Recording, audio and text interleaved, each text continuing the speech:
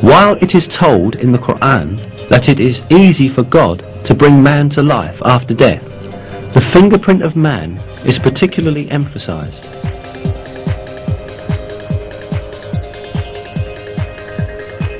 Yes, we are able to put together in perfect order the very tips of his fingers.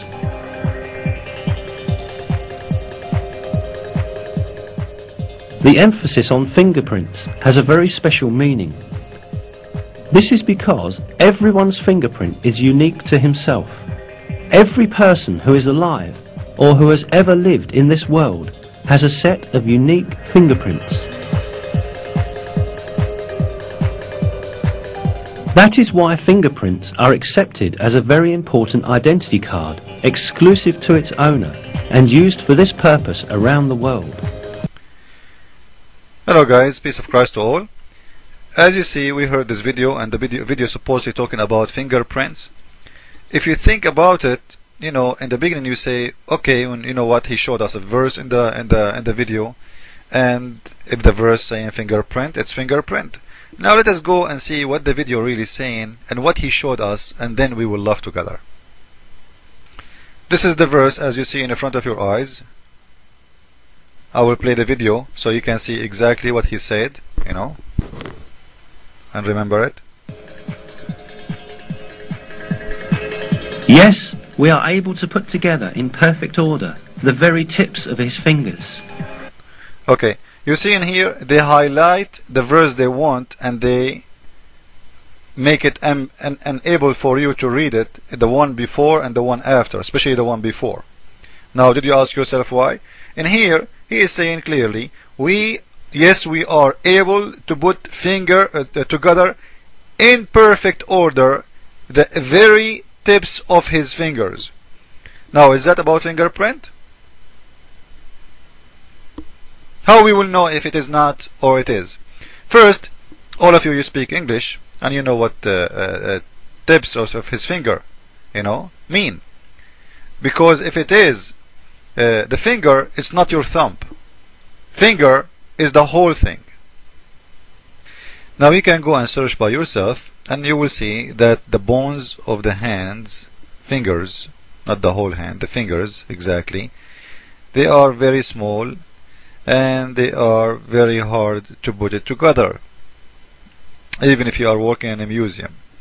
Now all what the verse in the Quran is saying is the following: do the man think we cannot put those bones together? The whole verse is talking about bones, not about fingerprint. As you see by yourself.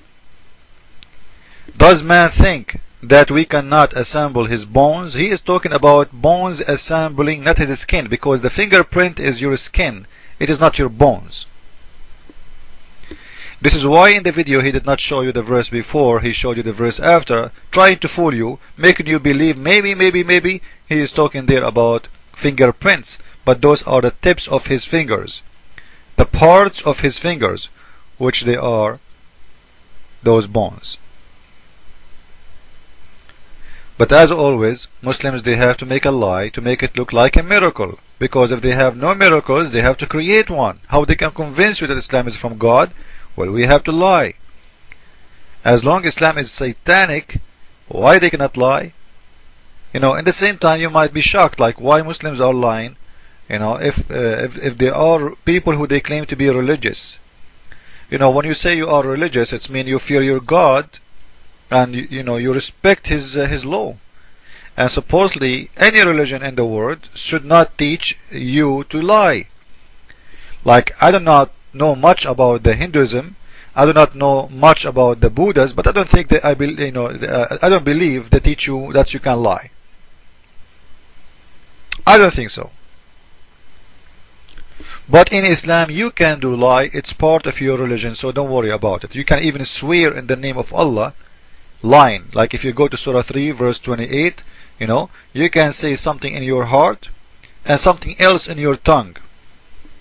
As long you are doing it for the sake of Allah, no problem. The Muslims, they call it taqiyya, which means a protection. The Muslims might say to you, we are allowed to lie in 3 cases only: lying, to our wife, and a wife lying to her husband. This is the first case. Lying to your friends and lying to the enemy. Now what is left? I wonder, if you lie to your family and you lie to your friends and you lie to your enemy, who is left? So Islam is a religion of lie. Now I will show you another verse mentioning the fingertips, not only this one, the one we saw,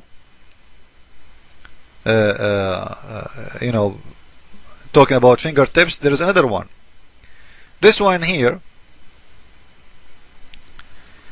Surah 8 verse 12, it says clearly that remember the Lord inspired the angels with the message, I am with you, give you the firmaments to the believers, and I will install terror into the heart of the unbelievers. Submit ye above their necks, and submit all their fingertips of them. What does that mean? Cut their fingerprint or cut their fingers? You see how we can expose the lies? Easy. So in here, this is the God of Islam, because he is a God of peace and he is so loving. He's saying if you see a Christian or a Jew or a Hindu or someone, he is unbeliever, and you capture him, be very merciful with him. First you cut his his fingers, play with his body. Cut his fingers one by one and let him scream.